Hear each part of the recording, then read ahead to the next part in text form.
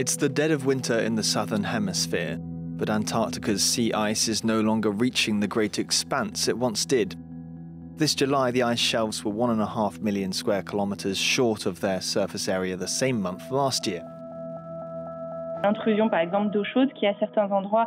Warm water is melting parts of the sea ice, and there have been strong winds in some basins, reducing the formation of ice flows. Research suggests that a major deep ocean current has been slowing down significantly because of the melting ice.